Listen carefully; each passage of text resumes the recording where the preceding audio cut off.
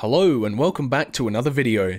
Today we're taking a look at the Power Macintosh 6275 that was released back in 1995. That's 22 years ago. On a side note, we just reached 10,000 subscribers, so many thanks to all of you that have enjoyed watching the videos I've put out. And don't worry, there's many more to come, so stay tuned.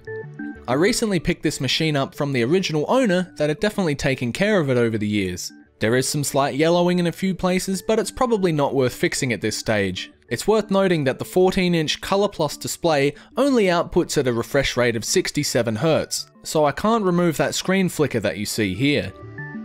This particular Mac is running OS 7.5.1. Powering this machine is a 75 MHz Motorola PowerPC 603 CPU that is soldered directly onto the logic board. Filling these slots is the 40 MB of 72-pin memory. The 14-inch Color Plus display I'm using here cannot output more than 640 by 480, and the only refresh rate it does is 67 Hz, which once again makes it very difficult to film.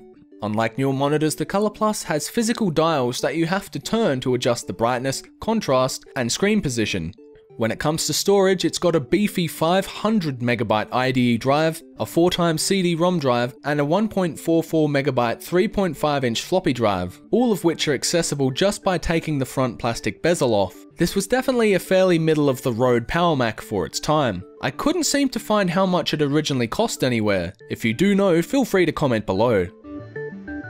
As far as peripherals go, it came with an Apple-designed keyboard, and an Apple desktop bus mouse too. After using far higher precision laser mice for years, it does take a bit of getting used to using one of these older mice. The screen this came with was originally released in 1993, a few years before the Power Mac 6200. If it wasn't for the colourful Apple logo on the front, you probably wouldn't even know it was made by Apple. When it comes to the design, you're either going to love it or hate it. Apple was a company on the decline back in 1995. Their products were definitely lacking in design innovation and blended in with other generic white computers of the time for the most part.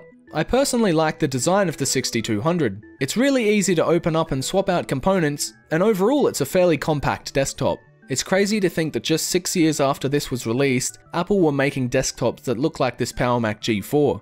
A lot of Apple desktops of this vintage have very brittle plastics, so I had to re-glue the CD eject and volume buttons back in place. Definitely be extra careful when handling these machines.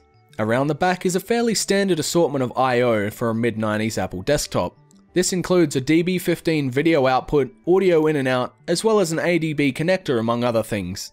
It's also convenient that the front of the Mac has a second 3.5mm audio output.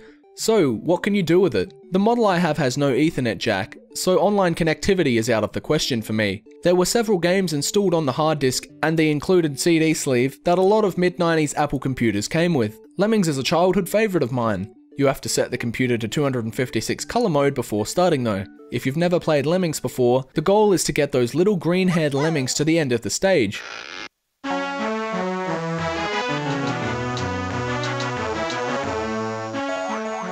Or if you're feeling a bit masochistic, you could just blow them all up.